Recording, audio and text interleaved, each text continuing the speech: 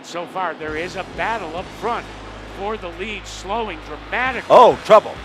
Car number 46 all of a sudden drops off the pace once the leader of the event. Might he have a tire going down? It could be the case because he is just literally come to a halt.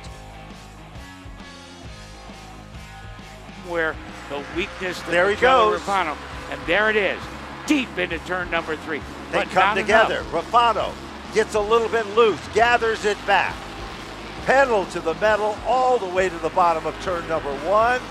Steven Kopsik by inches.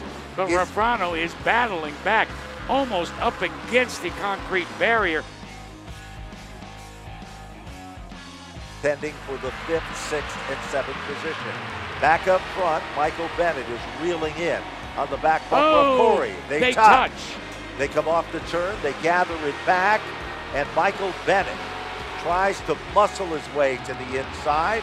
Brand new leader emerges, Michael Bennett, but Wayne Corey continues to dig in the outside.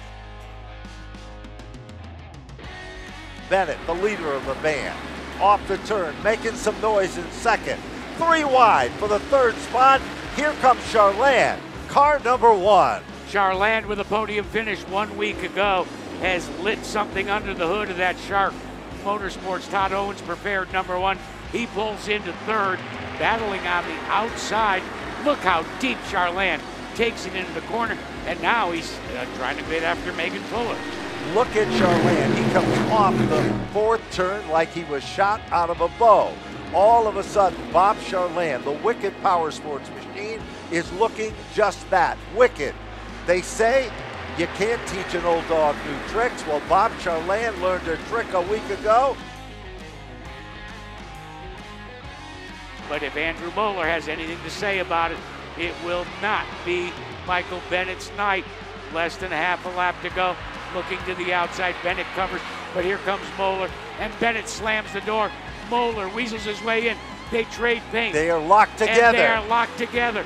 Across the stripe, here they come. And it will be Michael Bennett.